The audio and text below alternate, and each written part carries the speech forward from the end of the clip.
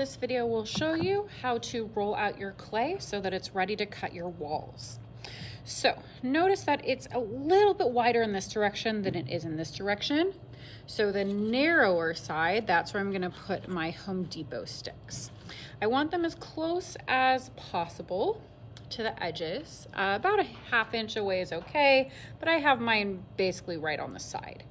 Then I'm gonna get my rolling pin. I'm gonna scoot all this just a little bit. Now I have my rolling pin and I have to make sure that the sticks aren't wider than my rolling pin. Sure enough, my rolling pin goes over the edges, so I'm good. These sticks are exactly this right here is a ½ inch wide. So you need to make sure that the sticks can always roll across this. If we had gotten rid of this and this could roll here, but then on the other side is touching, this side would end up being thicker than this side. Whereas we didn't have the sticks at all and we were just rolling, we would have to eyeball it. And obviously none of us know exactly what a ½ inch looks like just from looking at it. So it's much easier to always have the sticks there. So I'm going to take my rolling pin and I'm going to start rolling this. Initially, some people like to do this. Don't do that. People want to stick their fingers in it. Don't do that. You want to keep it as smooth as possible. And if you're doing things like that, then it's making it not smooth anymore. Mine is still pretty thick, so I didn't actually ruin it. But if you do that too much, you're going to ruin it and have to wedge it and start over. Don't want to have to do that. So I'm going to start rolling it out. I'm actually standing right now along the table. If you stand, you can get more muscle because you can kind of press from your upper body. So you're going to go in one direction, you're going to go in the other direction. If mine actually is not really rolling over the edges, but sometimes, just to demonstrate, sometimes it'll roll over the edges a little bit. If that happens, you're going to take a tool. Any one of these 3 tools are fine for this stage, either the plastic knife, the X-Acto knife, or the pin tool. But you're just gonna take one of them and you're gonna trim the edge that's going, trim the part that's going over the edge. You wanna make sure that nothing goes over the edge of the ruler. Because again, like I said, this is a ½ inch thick, whereas if I layered some clay on it, it's no longer a ½ inch thick. It's a little bit thicker than that. So I'm gonna take that off and go back to rolling. And I'm gonna keep rolling until I can't roll anymore. The way you know you can't roll anymore is that the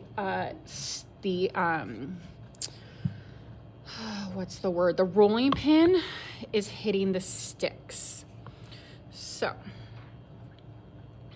again, mine just went over the edge a little bit. So I'm gonna peel that. And I'm going to keep rolling some more.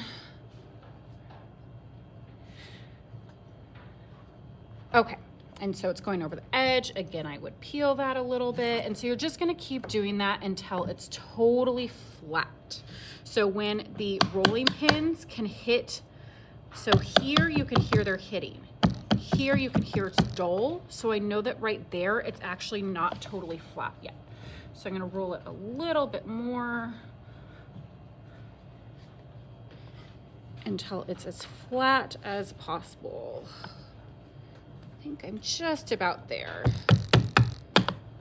Okay, so I'm good to go now. So now I would take my pattern piece. You guys only have 1 pattern piece. Please only take 1 from the cart. I just took a couple to show you that you're gonna fit them. Make sure you fit them as well as you can. So like, for example, had I put mine up here, I wouldn't be able to fit another one there. So just kind of play around and fit as many, you wanna be able to cut out as many as possible without having to re-roll it. Your clay's a little bit bigger than this, so you should be able to cut 3 or 4 pieces each time you roll. Mine was smaller, so I'm only cutting, could only fit 2. But you're gonna cut off those extra edges.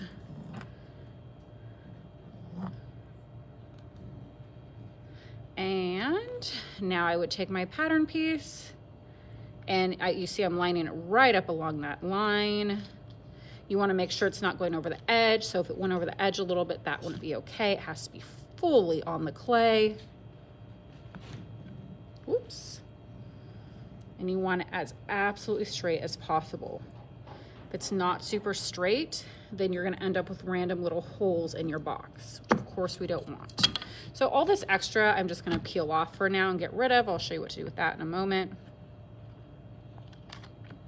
So now I have 4 pieces.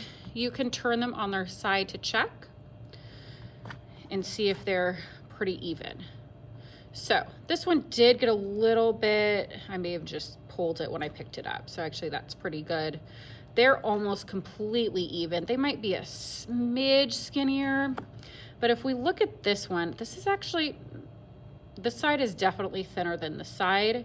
That's actually because before I rolled it, this side was a little bit thinner. It was already thinner than 1/4 inch.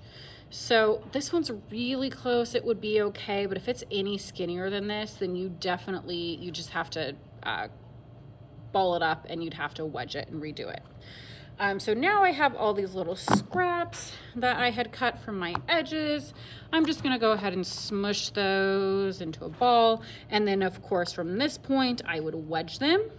And once they're wedged, then they're ready to do all those steps all over again.